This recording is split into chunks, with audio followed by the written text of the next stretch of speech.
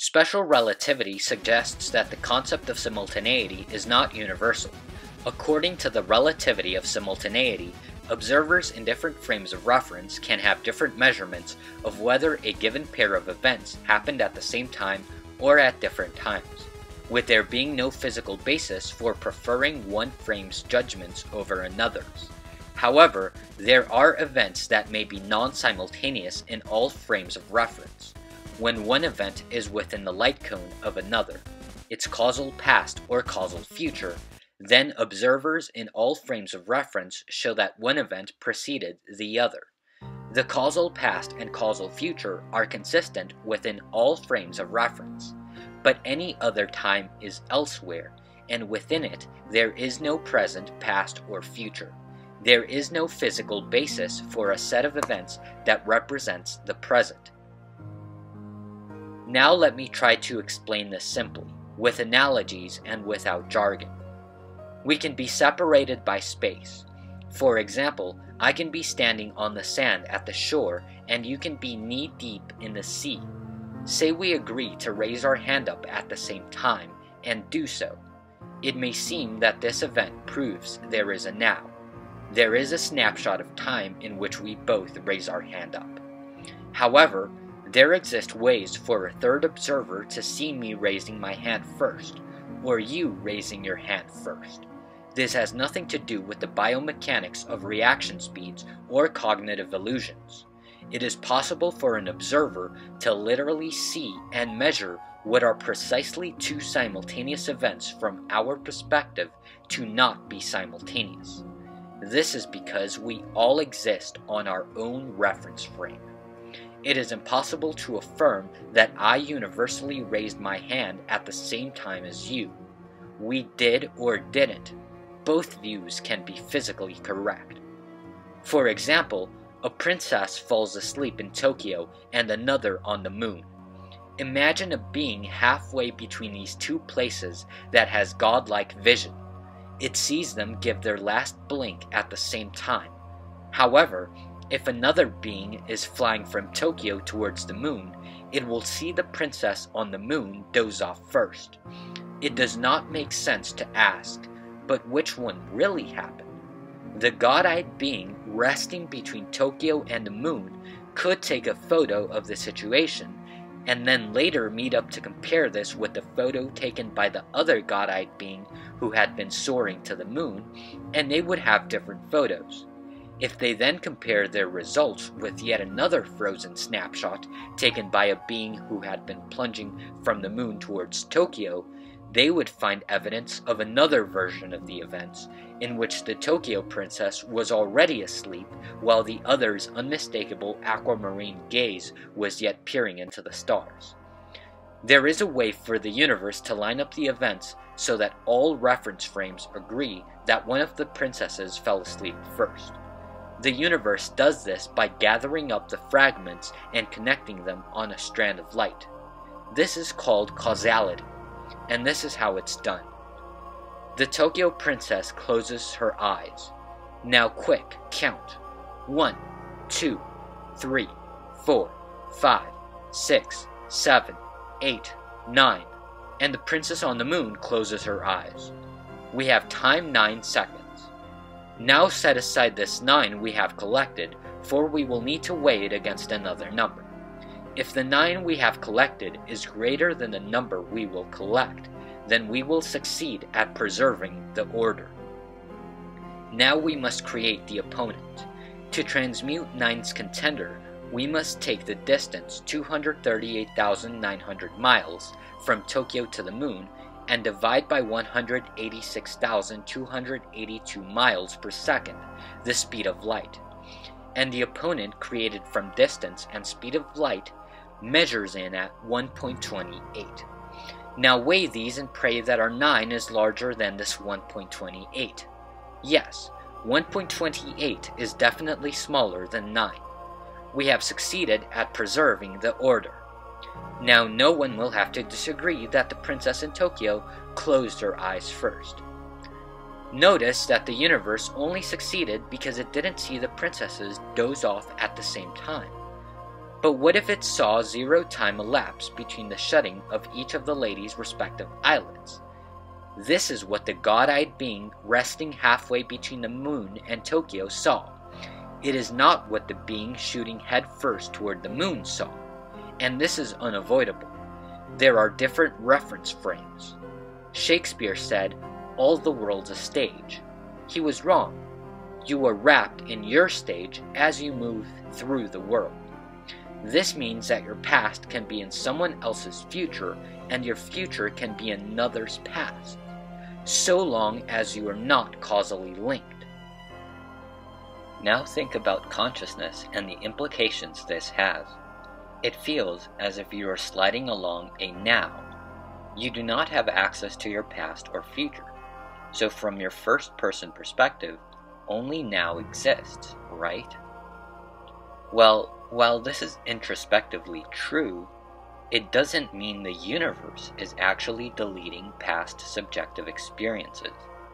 Those experiences from a few minutes ago when you started this video are still there, being experienced in that exact same way, because that physical pattern is still encrusted in the fabric of spacetime. Qualia need not be isomorphic to mathematical structures for this to be true, even though I believe there is a significant probability of this turning out to be the case. But no, that's not even required for the past and future experiences to be equally true at this moment. All you need is mainstream materialism. All you need is to accept that consciousness is produced by brains, and then understand that just as brains can exist some distance in space from you, they can also exist some distance in time away from you. You cannot be preferentially solipsistic once you understand that space and time are melded into the same fabric. If you've ever opened up a biology textbook and considered the atrocity that is evolution by means of natural selection, or even the narrower case of human misery by opening a history textbook, you will now realize that hell is real. There really is eternal damnation, because the block universe is eternal. It doesn't make exceptions of the mind configurations it holds. It is not as if the laws of physics apply everywhere, but are repelled by the magical skulls shielding our brains. I say that we must put an end to this. Call it the savior imperative. Just as the Buddha sought to put an end to the cycle of suffering, we must reach out not only in space to lend a helping hand, but somehow into the past and future. Buddhism 101 teaches that there is the Wheel of Samsara, the seemingly endless cycle of birth and suffering and death. Siddhartha realized how unsatisfactory this condition was and sought a way out, thus, according to legend, becoming the Buddha one fateful night. The Buddha is not a person, but rather is that which has escaped the cycle. Nirvana means the extinguishing of the flame. So the goal is for all beings to extinguish their flame of becoming, and hence put a final end to suffering. If you are a 21st century Westerner, you must also be familiar with another religion obsessed with salvation, Christianity, in which Jesus dies on the cross and then descends to hell on a rescue mission. These heroic feats achieved on the meta-narrative level are something we don't get in school. They're not really a part of polite consensus reality. And even though I'm very pro-scientism and naturalism, I do resent that we have lost this grand ambition. If we really care about valences, about how minds feel from the inside, we're going to have to achieve something really big. But how can we achieve this? Certainly, these religions are on the right track conceptually, but not in the technical details. The Buddha would have you practice his intense philosophy of psychological and moral discipline with clear meditation instructions, and sure enough, that would radically rewire your brain, like a primitive version of transhumanism.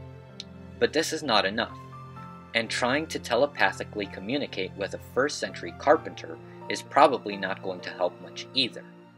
So our only shot at achieving goals of religious proportions seems to be a recursively self-improving general intelligence. There are people worried about the problem of aligning with our values an artificial intelligence capable of rewriting its own code. Such a powerful entity may one day exist distributed across our computers, gaining access to wealth and asking for favors in the real world through human proxies, and eventually gaining access to more sophisticated actuators that allow it to do what it wills. It's not that the AGI will spontaneously become malevolent. It may have a super boring goal that we programmed. The concern is that it will be so good at achieving its goal and lack the common sense that we inherited because of our shared evolved brain architecture that it will lead to bad outcomes for us and maybe even the galaxy.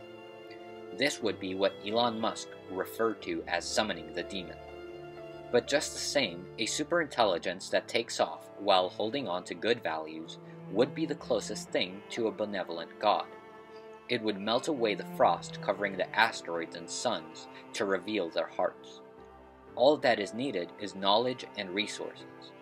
There is nothing supernatural about this vision. It is a possibility that the universe can be reconfigured into conscious matter in a shockwave of bliss catalyzed by nanotechnology or femtotech. However, I would argue that this view, which has been expounded by Kurzweil, is still very bad if you understand that there are past experiences caught in the sandpits of time.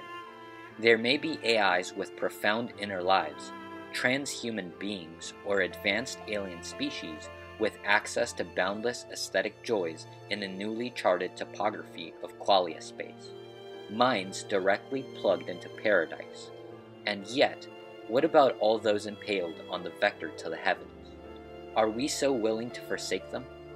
This idea that the good and the bad in life can be weighed and traded symmetrically is common in utilitarianism. Personally, I find it quite vulgar.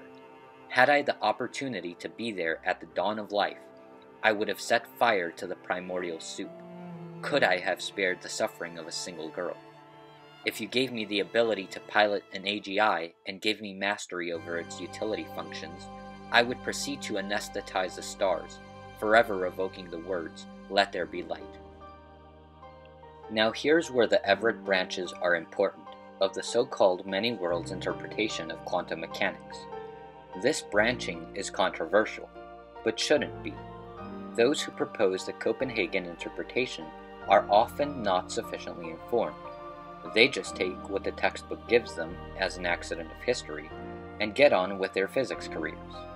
But for people working in quantum computing, where the interpretation you take of the double-slit experiment really is relevant, there is high convergence on many worlds.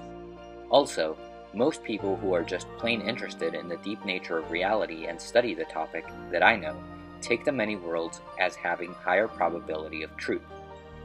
What I've just said, however, is not at all a good way to argue for something. It's just the best framework of exposition I can come up with in the absence of enough time for a sufficiently thorough explanation. You should study the topic on your own and come to your own conclusions. But the many worlds histories are necessary if we are to save the past afflictions, because otherwise it is a fact that no salvation is coming. Since the future is already there, it should have already succeeded at flooding us with heaven, or unplugging the simulation, or whatever else. But clearly we are still here, not in supreme bliss or non-existence. But since there are many world histories, each splitting away from us, that means that maybe all we have to do is wait until one of these branches succeeds. It's as if the real time that actually has an end is moving along that axis. It's the sideways time, so to speak. The time that flows forward due to entropy and ends with the universe expanding forever is actually not the end, because all its past history is still there, crystallized forever. Forever, that is, until someone breaks it. Being on a Gnostic quest may seem depressing to some. I disagree, and here's why. Even if we are like the protein factors that induce apoptosis in the universe and succeed at cosmic suicide, there are yet other universes. Apoptosis makes sense for a cell because it preserves the function of the tissue. There are other cells to thrive in its absence. In a similar way, there are other levels to the multiverse, besides the many worlds branching roped into this single universe. Due to chaotic inflation, there are other bubble universes, experiencing different physical constants because of spontaneous symmetry breaking. Most of them end up with no life. Some create hells, others create us, and some create everlasting Edens. We should be tasked with clearing up the mess and leaving only the good, so that the multiverse may one day be an infinite dream, a pleasant dream worth dreaming with no end.